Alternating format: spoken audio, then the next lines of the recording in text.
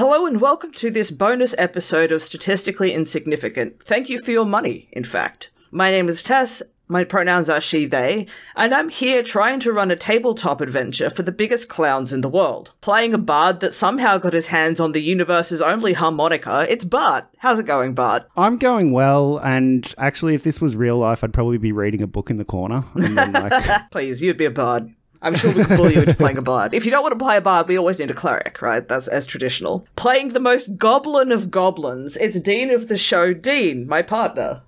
Hello? You're not going to do the voice? I don't know, what are you referring to? Fucking blind tick. No, I don't know this person.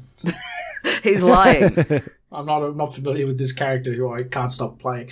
I've managed to stop speaking in the goblin voice for nearly 2 weeks straight, and now you want to relapse me in front of however many people listen to your bonus episodes.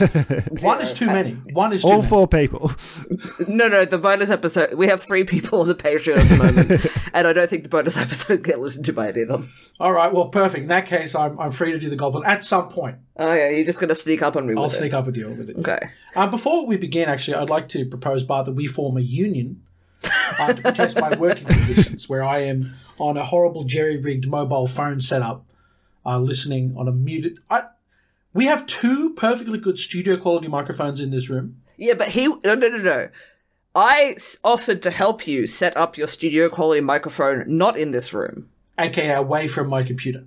Yes. That is not... See, this is the kind of compromise that union-busting overlords like yourself use to keep the boot on good, honest, hardworking podcasters. Well, I always believed in an injury to one is an injury for all, but I don't know.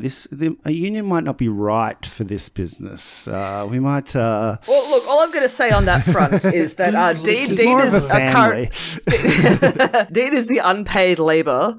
And because you're a guest, you're not getting paid for this. That's true, I'm contracting. Now you're engaged in contract labour as well. Bart and I aren't getting paid for this either, because the Patreon money isn't enough to pay for the hosting costs yet. We should all unionise against your listeners. Okay. We will withhold the podcast until I mean, we kind of do already, because we withhold the bonus episodes unless I can't be asked doing a free episode. They need to come to the table to Yeah, negotiate. exactly. Yeah. Anyway, I always considered this podcast a bit of a people's war against our listeners. Critical support for Statistically Insignificant. Yeah, exactly. So today we're going to be talking about the probability structures that show up in tabletop games. These range from the very straightforward to the annoyingly complex, and as we will see, the gap between those is probably smaller than you think. So our very first example is going to be looking at a single die with some bonus. So your typical 1d(n) plus k, so n is the size of the die, k is the bonus. So this might be something like you're rolling for damage and you have a 1d10 plus 5, or you're rolling to hit and you have a 1d20 plus 3. Are we just assuming that anyone listening to this podcast is nerdy enough to sort of understand the context? Okay, fantastic. We have to lay the groundwork. Yeah. So this is a dice with n sides and you're adding some number to the outcome. Okay, just because I don't play these games, you have different sized dice per roll, right? It depends what you're doing. Yeah. So your typical 6-sided die would be a 1d6, which has kind of an invisible +0 over here. So this is the numbers 1 to 6. Mm-hmm. If you have a 1d10, that's the numbers 1 to 10. I think Bart was more trying to get at sort of what you use the different dice for.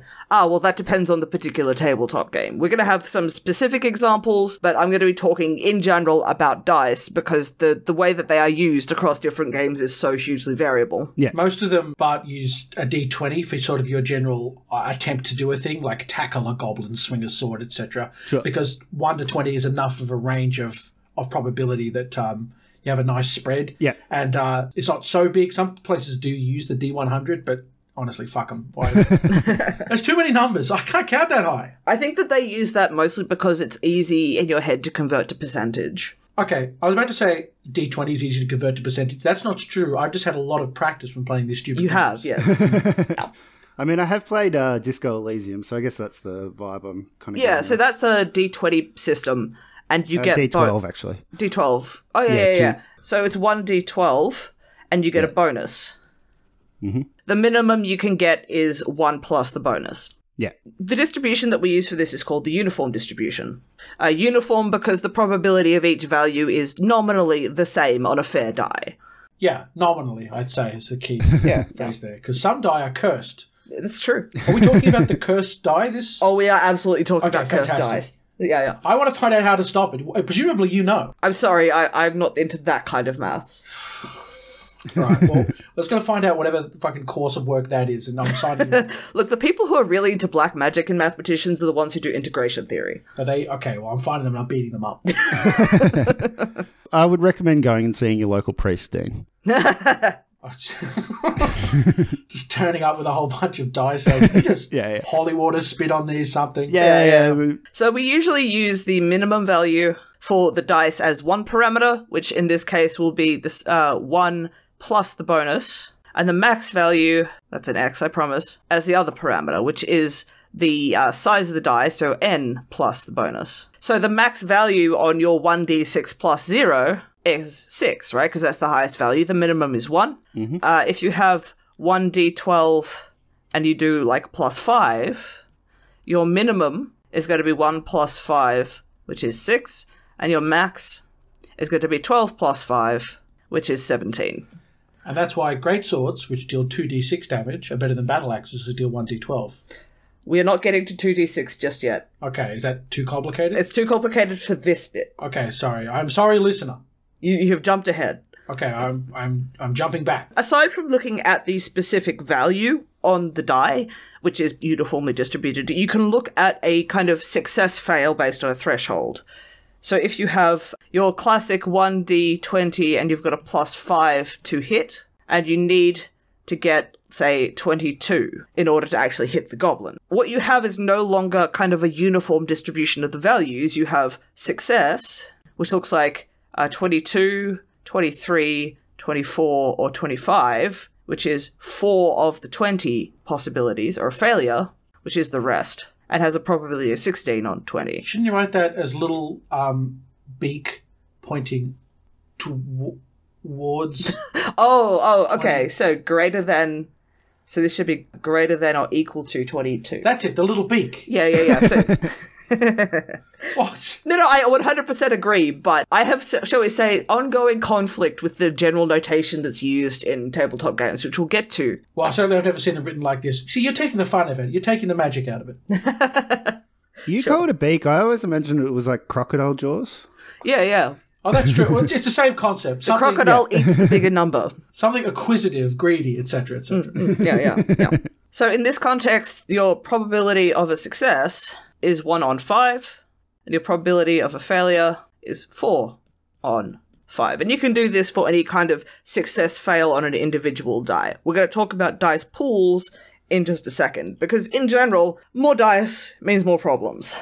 Now we're going to look at your 2d6. Oh, I don't want to... She's drawn something on a piece of paper here, and it's arcane. This is not good. Oh, you have slides? Yeah, what the... Oh my god. I thought you just drew.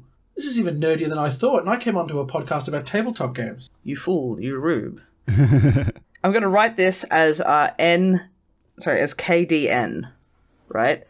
So that is K dice. Kill, death, numpty. Of size N. We're not going to worry about plus a bonus for this, because fuck that, it's too annoying. If you have just one, you get a uniform distribution for the actual value, right? If you have more than one, you no longer have a uniform distribution for the total value. So as an example, let's look at first 1d3. So the possible values, which we'll call x, are 1, 2, or 3. The probability of getting a value, because it's uniform, is the same, is a third, right? You've got 3 possible values, they all have the same. It's a third probability of each. What the fuck are you talking about, Jesse? What? The probability of rolling a 1 on a 1d3 is a third. Okay, yeah. The probability of rolling a 2 is a third. All right, yes. The probability of rolling a 3. Yeah, I follow. I can see a pattern emerging. Yep, they have all the same probabilities. I thought you were talking about multiple dice. I am now talking about multiple dice. Oh. Yeah. So what's the lowest possible value you can get on 2d3? 2. Yep. So you can get x equal to 2. You can get 3, 4, 5, or 6. Wait, what is x here? X is the total number if you add up the values on the die. In this case, you just... Also, X can only be one of those 5 outcomes. Yes. Okay, I'm with you, yes. Okay, so let's have a look at the possible combos. See what I have to put up with here? We definitely need a union. So what combos gives us a 2? 1 and 1. Yep. I'm getting aggressive, like I'm going to be caught out. This is how I did mathematics at school. I know. What combos give us a 3? 1 and 2, and 2 and 1. Yes. See, I remember. Uh-huh. You proud of me, Mr. Bond? What combos give us a 4? 1, 2 and 2. 3. 2 and... yeah, but you do the other one. 2, 2, 1, 3, 3, 1. How about a 5? Why is it 2, 2 there a second time? That's a unique combination. Oh, no, one of them's on the blue dice, one of them's on the red one with speckles. Okay, but if you roll 2 on the blue and 2 on the red, that's the same as rolling 2 on the red and 2 on the blue. No, one of them's on the left side when I do it one time, and then the next time I roll it, the red one's on the left side. Okay, but that's a different roll. We're looking at the possible outcomes of a single roll. I don't know why I fucking bother. What combos give you a 5? Bart, take this one, I'm dead.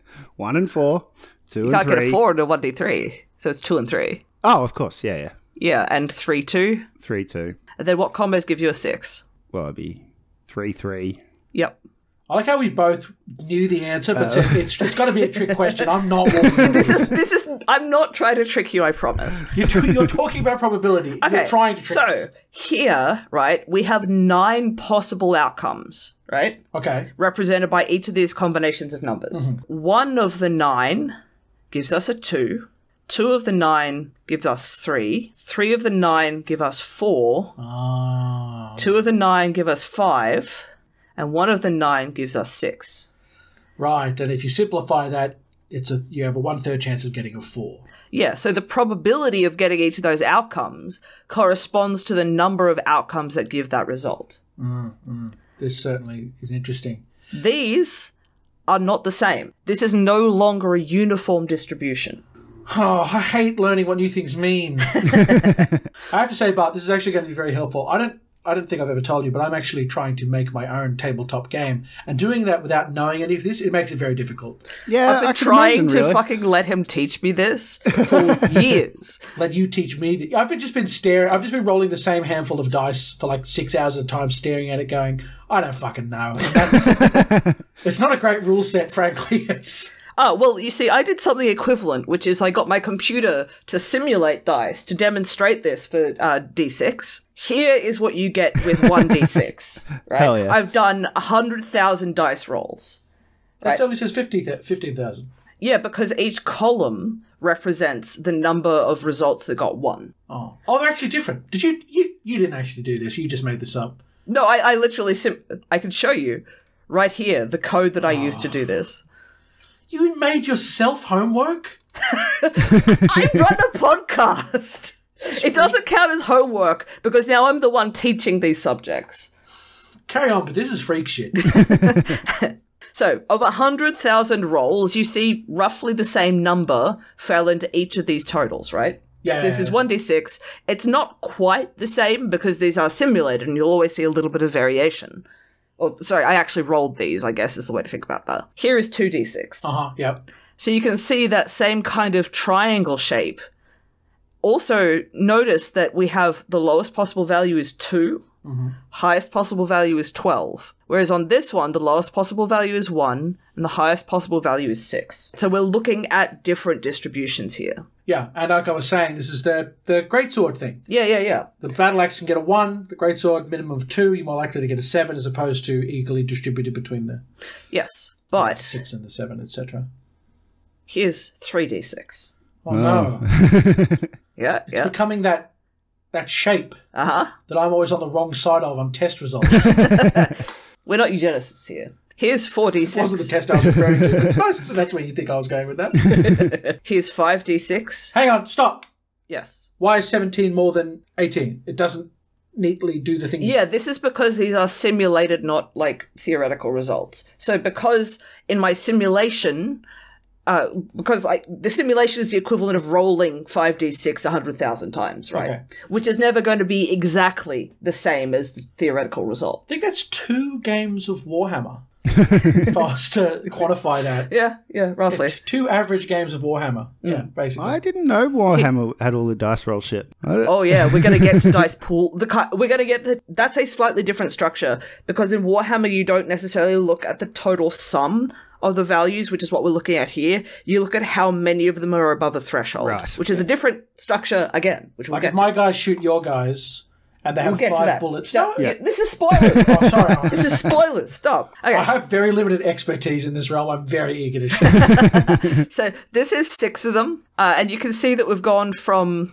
uniform distribution to something that does in fact look like a bell curve. This is what's known as the central limit theorem. So in general, what you're getting at is you have results that are clustered around the average value, which for this is 21, and you get rarer results at the extremes, right? 6 being the absolute minimum, 36 being the absolute maximum.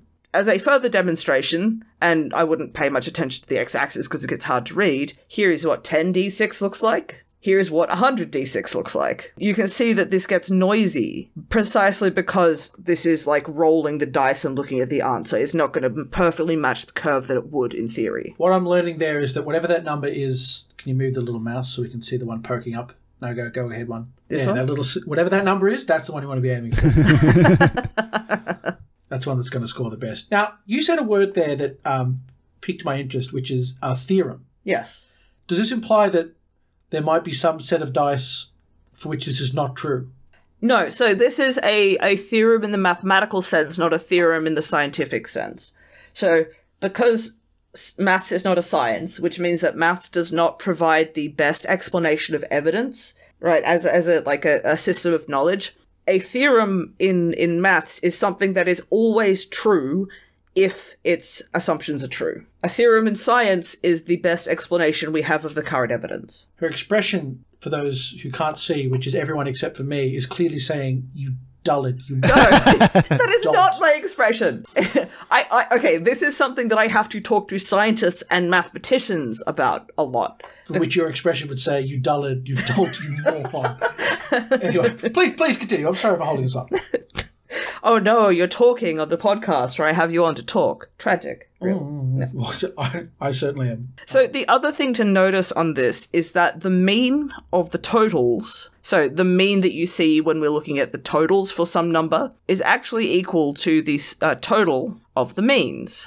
So what I mean by that is if I have the mean of 100d6, that is equal to 100 times the mean of a 1d6, which... But have you made the joke where she's talking about means and she used the word mean like I mean?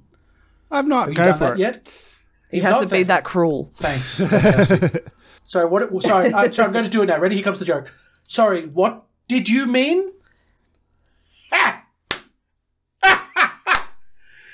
Oh. Now I'm giving you the look. Sorry, please. So this becomes 100 times 3.5. Spoilers, the average on a 1d6 is 3.5. So that is 350. Okay. You can use this calculation for any of these. So the average on your 6d6 is 6 times the average or the mean of 1d6. Hey, 21. Yeah. I was not at all confident making that proclamation, so I'm very happy that worked out. Well, think about it like this, right? 6 times 3 is 18. That's how I got there. Yeah, but yeah. Just because I know how to do it doesn't mean I'm in all confident in the answer. That's me in maths, to be perfectly honest. Yeah, sorry. I don't even have my times tables memorized, so it would take me slightly longer to do it in the first place. Look, I'm going to be honest. I have some of the times tables memorized. In general, I believe that computers are built to do arithmetic for me, so I don't do it myself. I know 12 times 12 is 144, and that's... You hesitated there. I really did. I'm about to say I'm about to fuck myself. But that's about the only one I've got on lock. Yeah, yeah. Now we can talk about the dice pools. My mother hung a chart of the times tables on the back of the toilet door for me, which she hoped would engender in me the ability to do them by giving me a great deal of time to think about it. What it actually means is that whenever I think of the times tables, I now want to shit. Pavlov would be so proud. So what these look like is that you have some number of dice that you throw, and then a dice is a success if it passes a particular threshold. So Warhammer does this, for example. Oh, can I explain it now? Oh, go on. Okay, so Bart, I've got like 5 guys, and they each have one like shot. Yep. Some guns have many, many shots, so that gives me a pool of 5 dice. You can think of them like the 5 bullets. Yep.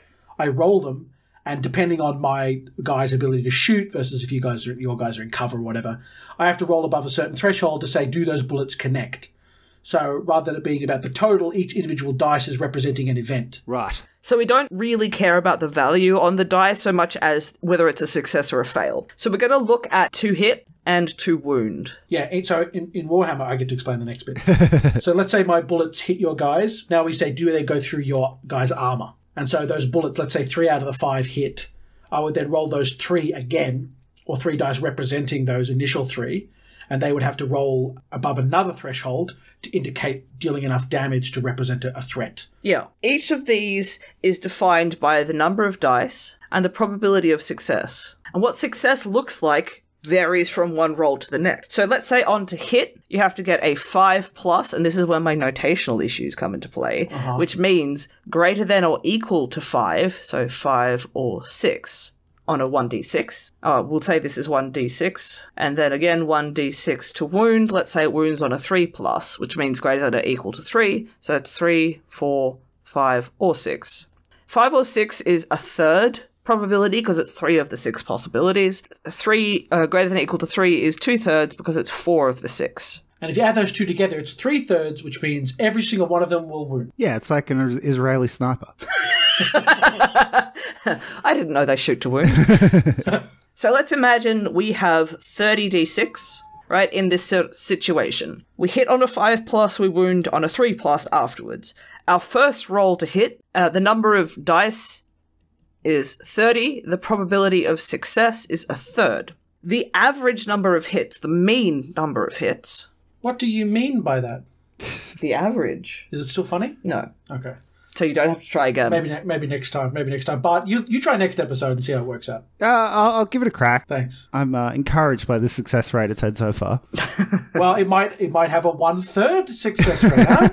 Huh? Now she's giving me the look for sure.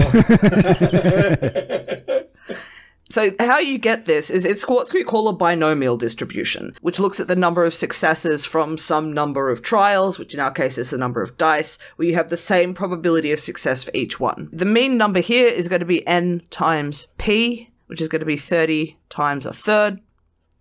That's a 3. Let's try that again. Which is 10. So the average number of hits from my pool of 30 shots is 10. The mean number of wounds gets a little bit more complicated because now the number of dice is based on having succeeded to hit. So what we do here is we take the mean hits and we multiply it by the probability of getting a wound. So this gets 10, which is the mean number of hits, times 2/3, which is the probability of getting a success and a wound, which gives you 6.6666 and so on. Right, 6 repeater. Are wounds the same no matter the distribution? What do you mean? Would you have... See, now she's doing... See, that was funny. That was good. You didn't laugh, though. So. I was laughing internally. Really splitting your ribs, I'm sure. As in, would you have, like heavier or lighter wounds depending on what you rolled, I guess, is... Tessa's looking at me and I'm thinking some models or abilities do a special kind of wound called a mortal wound, and sometimes that is contingent upon the number that you rolled, right. Yes. Okay, so like if you rolled a 6, that would be a mortal wound or something. Yeah, if that was the rule for that particular Yeah, model. so that behaves a bit like critical hits in other sorts of settings, where if you roll a particular value above a threshold, you get a particular result. Are there dice like operating at the back of like Pokemon games? Is that what I'm led to believe here? They use RNG to determine some of the outcomes of moves and things. So. Yeah, so instead of actually rolling a physical die or a virtual die in the sense of getting an outcome from 1 to 6, if you have this threshold, so you know that the probability of success on a particular one is a third, you can just generate success-fail outcomes where success is a probability of a third. I guess it's kind of a question of, are you doing it on a computer where you could do it more directly, or are you doing it with physical dice, in which case you would do something like this? And a bunch of games are designed to like enforce a particular distribution. They don't allow for huge outliers and spikes. I know that something called the programmed random occurrence, or PROC. It's like something where the game is designed to spit out a very clean distribution of occurrences over the course of a few minutes. Like in World of Warcraft, it's not, they don't leave that shit up to chance. Yeah, fair. What about in all those like old like RPG Maker games? Would there be a similar kind of like dynamics operating in the background of those? Depending on the age, it's generally easier to use a simple distribution, like, well, relatively simple, by which I mean the probabilities are all constant or something like that, than it is to try and fuck around with changing the probabilities based on the outcome. Yeah, right. Let's just say that pokey machine manufacturers, so the people who build like gambling machines for casinos and shit, love to hire stats students because they are extremely careful with the distributions in those things so that they guarantee about a 2% profit. Hell yeah. Could you maybe hurt me a little? And what would it look like if we drew up, like, and we include rerolls? So this whole process, but then we include on a 6, it automatically wounds, but because you're next to a chapter master, you're re-rolling. I will not. Ones. What does that look like? Because it looks fucking annoying is the answer. Okay, right? well, I'm glad to have that confirmed for me at least.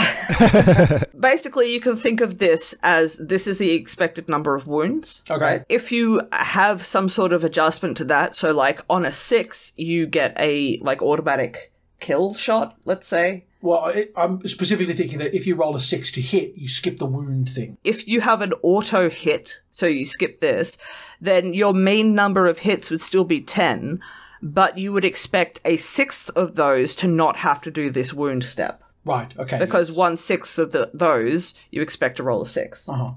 Okay, yep. Right. No, that's wrong. Sorry, it's not 1/6 of the 10, because you know that the 10 is already a 5 or a 6. It'd be half of them. Ooh. Yeah, so 5 of the 10 you expect to be automatic hits, and then 5 you have to go on to do this. So what you would do then is you would get mean hits is 10, mean 6s is 5, right? So that means down here, instead of 10 times 2/3, you would have 5 times 2/3, which would be half of that, so that'd be 3.3. So you would get 5 from here plus 3.3, which gives you 8.3 as the average of the mean wounds. Which is, I mean, almost 2 higher. Yeah. 1 and a third more. All right, neat. Thank you. Yeah. Yep. I'm just struggling to stop myself making the mean joke again. If we go to the next slide, I'm white knuckling. I mean, you've got to you've got to commit now. You've got to keep going with it. No, I've got to. I think the comedic rule now is I need to wait a while and have it come back when people least expect it. Hey, what do you mean? That was very predictable. I'm sorry. All right. Well, look, I'm new to podcasting. We're going to try some new techniques. So other questions I get asked are things like, what's the probability of no hits? 100% if it's critical. If it's you playing. If it's really important, then it's 100% probability. Dean rolls worse than most people I've met. See, I stand by it. There are curses. What's the notation for a fucking curse? Again, go see the priest. Yeah, he knows. So how you get this is, you can think of this in 2 ways. The way that I generally think of it is you just look at the probability of a failure on each individual one and each individual roll, and you have to have all of them getting the failure. So this winds up being probability of failure multiplied by itself by the times you are trying. So 30 in our case. Actually, I'll call that N. So for our 30d6, right? The probability of a failure, if it's a 5+ to hit, well, we have 2/3 probability of a failure to hit. So P fail equals 2/3. And then you raise that to N is equal to 30, right? So you get 2/3 times itself 30 times, which is equal to approximately 0.0000052. So that's 5 zeros before you get to a 5. That's great. And I want to know that she didn't work that out on the fly. She had that written down. She's cheated there. I don't do arithmetic raw. I just don't want people to accidentally... I don't raw dog arithmetic. This is what computers are for. Noted. I'm not doing this shit myself. Fuck that. So you can work this out as being pretty small, right? So 1% would look like 0.01. So this is a lot smaller than 1% of the time are you going to get no hits on 30. If you have your 5 guys, so this would be 5, so 5d6, the probability of getting no hits would be 2 on 3 to the 5, which is bigger than that. I haven't done this. Hang on. I'm going to do this. Watch me pull up my calculator. You should put that on the screen so people can see. Yeah, right. Here's Wolfram Alpha, which is what I use to do this sort of thing. So we go 2 on 3 to the 5, which gives you, so 13%. Huh. So this is equal to... Much more accurate than my exploration of Wolfram Beta. which is approximately 13, right? So 13% of the time, your 5 guys are just going to miss entirely. Or 100% of the time. It seems to me to be the same thing. Can I take a little digression here? Which is that the human brain, very good at pattern seeking. Yeah. Now, obviously, I've been making comments to curse dice and whatnot. It really does seem that there are... I mean, the brain forms narratives out of sort of the noise and statistical and whatnot. Dice don't seem to behave in the ways that you're describing. You are looking at a very, very small sample size. I've played a lot. Yeah, but okay, so for a given die, right, you've probably rolled that a couple of hundred times. Yeah? No? I promise you this is actually the case. If you look at what you've actually done... Please don't ask me to look at what I've actually done. Well, all right, so let's go and have a look at this, right? You see how this is noisy? Yes. Now imagine that one of these ones that is lower, like this one, lower, or lower than what you would expect, right? That's you rolling crits. But what on the other side of the spectrum, sure. But what I'm saying is that the spikes that my brain perceives, and again, I know that it's really a cognitive bias. Why human brain do this? Because human brain evolved to pay particular attention to results, to things that are a threat or a great success.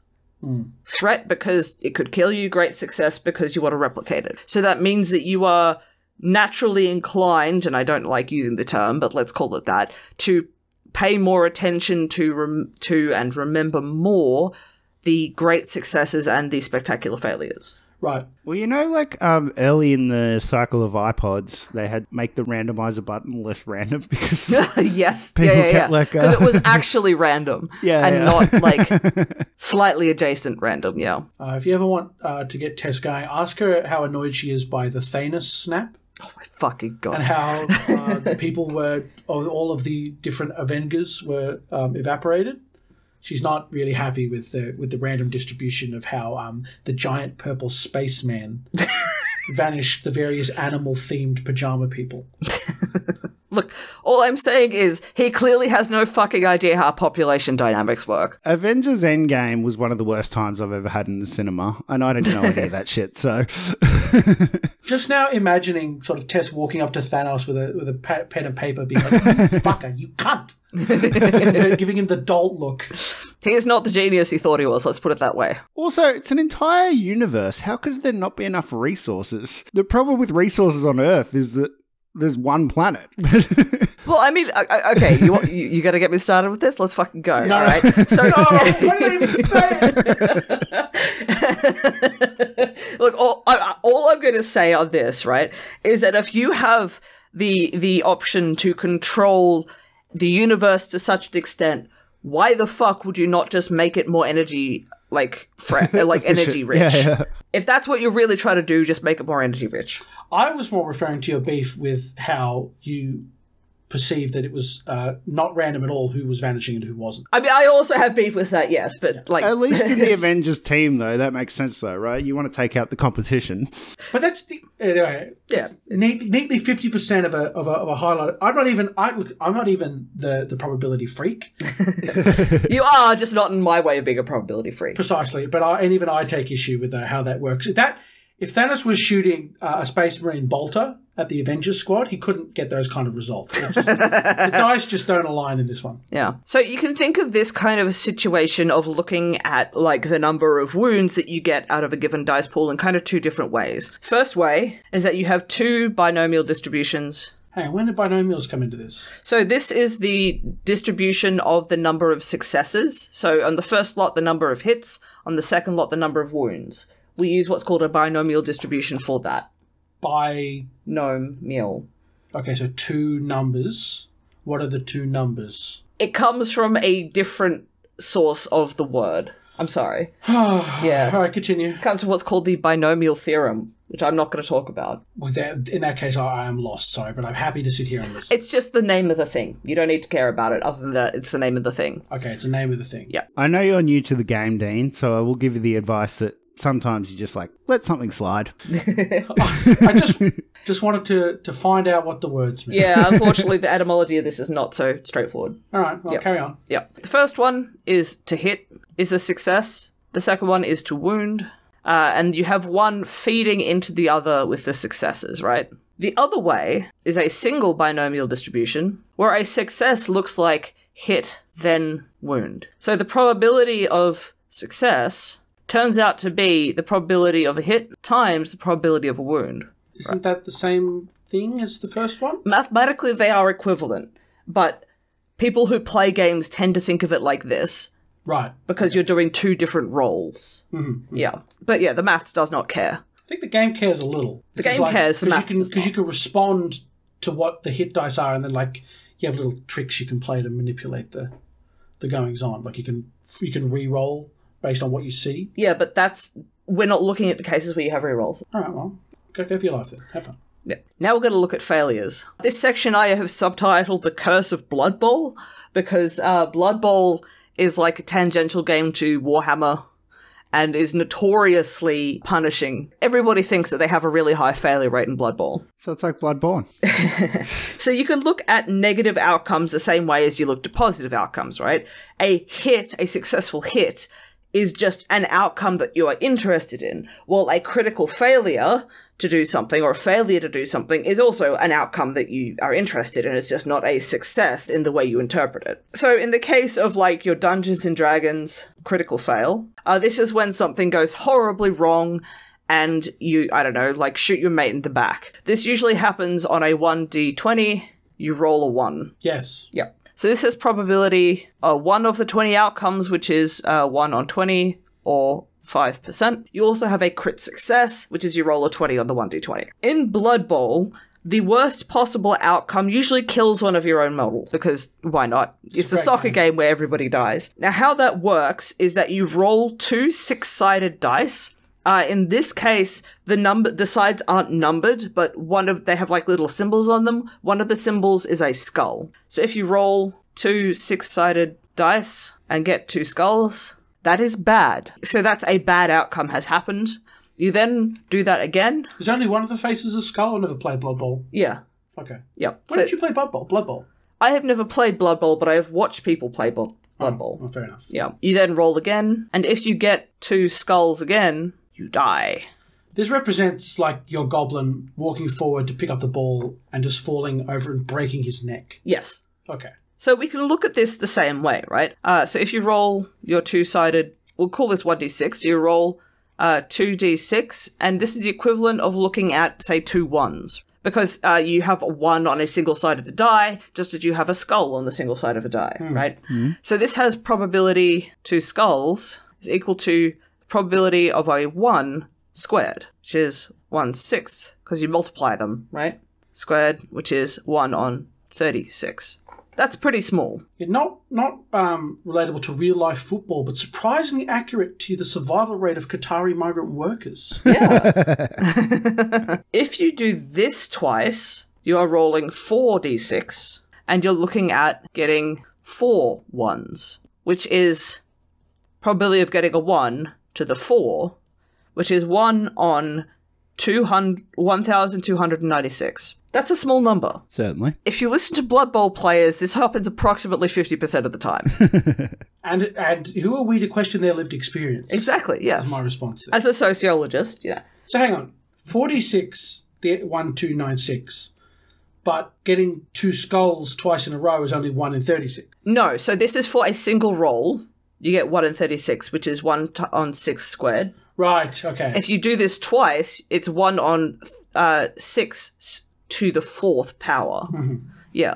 Do you have a section on this on why, when I'm playing XCOM, 95% might as well be the same as 0% when we're trying to Exactly the same reason that Blood Bowl players swear this happens half the time. Okay, fantastic, yeah. It's worth noting that apparently the people who wrote the original rules for Blood Bowl played the computer game of Blood Bowl and started sending abusive messages to the developers because they swore to God they actually made this more likely. So Games Workshop, who I think have renamed themselves Warhammer, whatever the fuck, are rumored to have a long history of producing biased dice.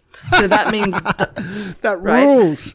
Yeah. So allegedly, whatever manufacturing process they use to produce the dice produces dice that, on average, give you more ones. Well, the specific allegation was that somebody on a forum rolled a bunch of the dice and noticed that they weren't performing, like literally made a shaker, rolled them, counted them up, and found that they were performing not like a proper distribution. So not uniform, yeah, is what I mean. So then he went and started cutting them in half in the same way and weighing them and found that there was like a predictable air bubble forming in the process that was apparently causing them to roll in a berserk manner. Biased manner. This is literally what bias means. I would like the word berserk because it implies the correct amount of violence, both done to the player and deserving of whoever produced those dice. So it sounds like Games Workshop is like us. They're in a war against their listeners. Games Workshop's relationship to their customer base is definitely a fraught one. Yeah. All right. I have one last example, which is exploding die. Also a product you can buy from Games Workshop. That's a joke. That is not... That's legally speaking, you cannot buy dice that kill you from Games Workshop. Well, I mean, you could choke on them. That's right. But they do have a note that says that people under 3 or idiots should not be purchasing those. Well, I mean, that doesn't stop your average Warhammer player. So an exploding die is one where if you roll a particular value, you get to roll again and add the subsequent rolls. So you usually have 1d(n) and reroll and add on n. So we're going to look at this for a 1d3. The usual notation is to put an exclamation mark after them to indicate that it explodes, which means that it re-rolls onto 3. So the possible outcomes on the first roll are 1, 2, or 3. Each of them, if we think of this as the possible outcomes from this first roll, has a probability a third. This is that uniform distribution. This is that uniform distribution. I learned something. Yep, good one. If you roll a 3, you roll again. Oh, are we doing that they chain explode? Yes. Ooh. So you can do this as many times as you roll. So theoretically, you can keep going. I don't know of a tabletop game that doesn't cap it to no re-rolling a re-roll. Okay. I mean, I think in Shadowrun they did that, and that's not an argument in favour. Shadowrun is a terrible game system. If you cap at 1 re-roll, this is much simpler.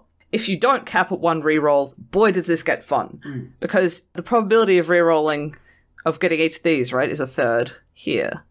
But if you multiply out, the probability of ending at this point is a third.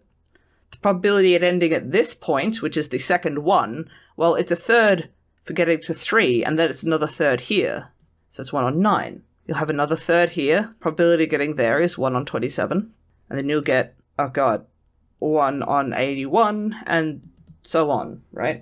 So what you wind up with is powers of a third up here. This is a very, very annoying distribution because it's not uniform anymore. In fact, the number of dice... Do you have a chart for this one? No. Oh. Yeah, sorry. So the number of dice is what we call a geometric distribution. That means a shape. Close. Which means that you have some number of trials until you see an outcome, right? So in this case, we have some number of rolls until you see a number that's not a 3. Or some number of rolls if it's a 1d6 until you see it's not a 6. Now, the average on this is actually 1 on the probability of seeing the 3. Hello, Tess here, doing an interruption again. This is actually not 1 on the probability of getting a 3, it's 1 on the probability of not getting a 3. So 1 on 2/3. Sorry about that. Right, so this is a 1 on a third, which is 3. Right, if you're Can rolling... you do that? Can you put a slash on top of the slash? Yes, it just gets very confusing. Ugh. Yeah. All right, carry on. Equally confusing if you clone the guy from Guns N' Roses and then put one on top of the other. Yeah, but that's harder to do, to be honest. I don't know. I would consider the act of cloning Slash, the guitarist, Yeah. slightly easier than trying to work out a fraction on top of a fraction. I'm sure you would. So I actually sat down last night at 4 o'clock in the fucking morning and worked out what the average of this would be, which... Rolling one exploding D3. Or one exploding DN. So this is one DN that explodes on the N, right? And it can explode infinitely. This turns out to be... Oh, God. So this is sum from 1 to N. So you add up all of the numbers from 1 to N times 1 on N minus 1. In mathematical notation, that looks like this. We'll use K. Okay, you know how I wanted to know what the notation was for a curse? Or we've just found it? So this is the Greek letter sigma. Sigma dick? I'm sorry. No, you're not. It was like a pure reflex. Now you're getting it. See, I half expected you to say that in Blagtick's voice. No, we're not doing the goblin voice yet. We're waiting. I mean, well, this is the last example, so you're running out of time. Well, we'll have to find another topic of conversation. Maybe for another episode. Okay. There is a simpler way of writing this, because it turns out that if you do this, you add up all the numbers from 1 to N, this is actually equal to N times N plus 1 on 2. It just works. I promise. It's simpler because there's no Greek letters. I have to take your word for it. Yeah, it's simple because there's no Greek in it, yep. So that means all of this is actually equal to, rather more simplified, N times N plus 1 on 2N minus 2. That's just what it winds up being. Oh, sure. You can take my word for this, right? Okay, yep. Definitely. So that means if you're looking at 1d3 explode, your average is, 3 times 3 plus 1 on 2 times 3 minus 2, blah, blah, blah, blah. What? You just put 3 in where the N goes. So 3 times 3 plus 1, so 12 over 6 minus 2, so 12 divided by 4? Which is 6... Sorry, that's the wrong one.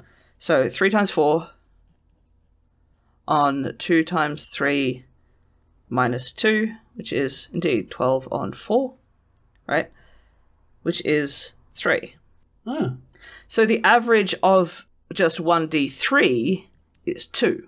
And I imagine this does weird things if you put it on x-axis with n being size of die and y being average. Does it do a weird shape, or does it just a line? It would probably look like this. Huh. Right? Because as you increase the size of the die, the probability of it exploding decreases. Right, yeah. Yeah, so I'll do this over here. So 1d6 exploding, well, that becomes 6 times 6 plus 1 on 2 times 6 minus 2, which is 6 times 7 on 12 minus 2, which is 42 on 10, or 4.2.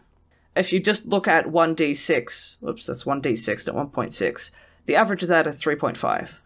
Huh. So this is a change of 0.7, this is a change of 1, so it's decreased the advantage, because on a 1d6, you only have a 6th chance of actually having the die explode. Incredible.